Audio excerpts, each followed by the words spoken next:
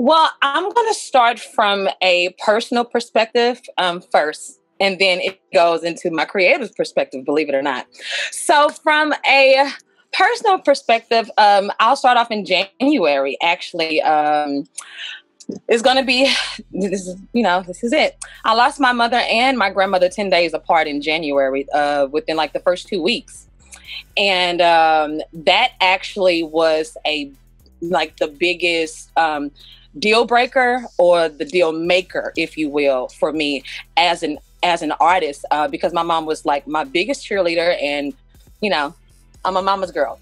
So that was a really big situation for me to start off for 2020. Shout out to Grunge Cake and Richard Dean. That's just my heart.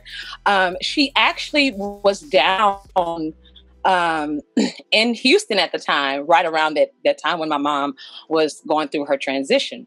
And so having a person like that to be there,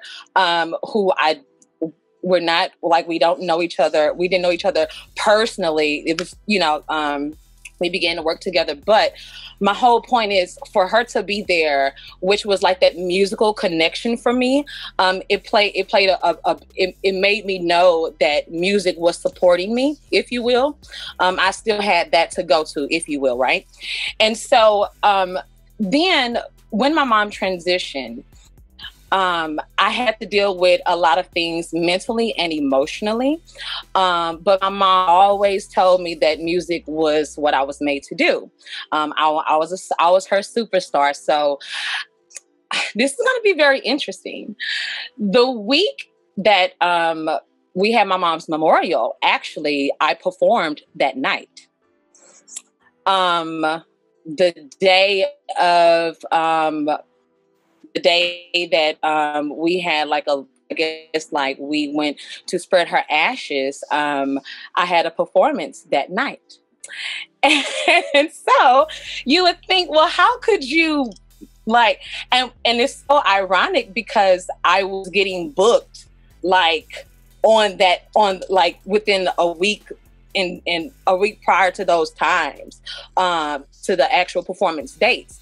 And I was thinking, why would I agree to perform on the night that I spread my mother's ashes? Why would I perform on the night of my mom's memorial?